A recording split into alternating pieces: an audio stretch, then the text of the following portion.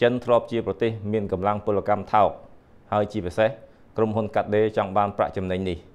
តែឥឡូវកម្មករចិននៅក្នុងចំណោមពលករបានកម្រៃច្រើនបំផុតនៅអាស៊ីដូច្នេះក្រុមហ៊ុនកាត់ដេរបានស្វែងរកកម្លាំងពលកម្មថោកនៅក្នុងប្រទេសក្រីក្រ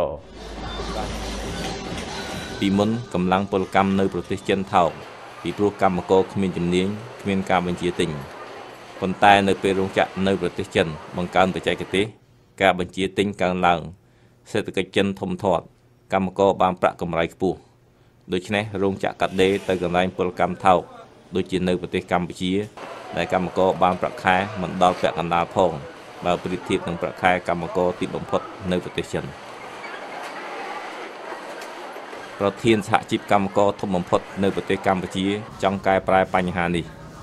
លោកជាមនីប្រធានសហជីពសេរីកម្មករនៃប្រជាជាតិកម្ពុជានិយាយថាទោះបីមានចំណេះដឹងក៏ដោយមិនមានចំណេះដឹងក៏ដោយក៏ត្រូវតែមានប្រាក់បៀវត្សមួយតលរយៈភាពជាមួយនឹងតំណែងទីផ្សារអញ្ចឹងករណីដែលរដ្ឋាភិបាលលើកឡើងថាมันអាចមានការតម្លើងវិវត្តដែរជាសិទ្ធិបាត់រោងចក្រទៅបាត់រោងចក្រទៅបើអ្នកអត់ចំណេញ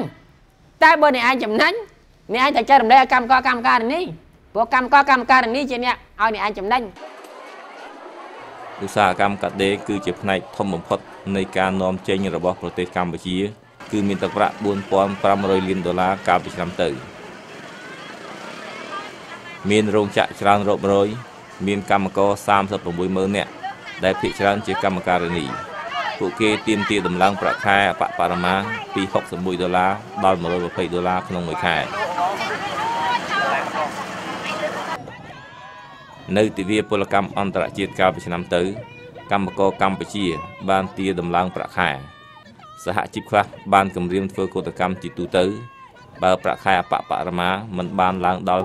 $150ទេនោះនាងសុផាឡាជាកម្មការិនីនិយាយថាគឺពួកខ្ញុំមកនេះក្នុងគោលបំណងបង្ហាញពីទឹកចិត្តនិងពីការរស់នៅដើម្បីលើកកម្ពស់ជីវភាពរស់នៅរបស់កម្មករឲ្យសមរម្យចាព្រោះថាសប្តាហ៍នេះគឺកម្មករមានទុក្ខលំបាកខ្លាំងណាស់តាក់ទងនឹងប្រាក់ឈ្នួលទាបហើយតំណែងទីផ្សារគឺឡើងខ្ពស់ចាថៅកែបានបដិសេធថាការដំឡើងប្រាក់ខែខ្ពស់ពេកនិងឆាប់ពេកបង្ខំឲ្យរោងចក្រដួលរលំឬក៏ត្រូវរើទៅប្រទេសដែលមានតម្លៃពលកម្មថោកជាងប្រទេសកម្ពុជាប្រធានសមាគមរោងចក្រកាត់ដេរបានថ្លែងបន្តថាការដំឡើងប្រាក់ខែកម្មករដល់$150គឺជាការដំឡើងហួសហេតុពេកលោកកេនឌូនិយាយថា We agree to X dollars and after we agree say a certain percentage of factory close បើយើងយល់ព្រមដំឡើងប្រាក់ខែកម្មករ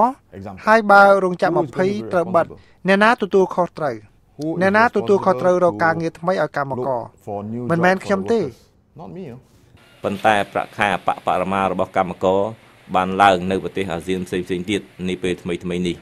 នៅប្រទេសវៀតណាមប្រាក់ខែកម្មករឡើងដល់ជាង$100ក្នុងមួយខែពលករខ្មែរត្រូវទៅធ្វើការនៅប្រទេសថៃដែលបានកម្រៃជិត3ដងលើសនេះនៅប្រទេសកម្ពុជាការចរចាអំពីតម្លៃពលកម្មនឹងចាប់ផ្ដើមនៅចុងខែកុម្ភៈនេះកម្មករកាត់ដេរនឹងបានឡើងប្រាក់ខែបន្តិចបន្តួចតែពួកគេក៏នៅតែបានប្រាក់ខែទាបបំផុតបើប្រៀបធៀបនឹងកម្មករនៅអាស៊ីពីរដ្ឋធានី Washington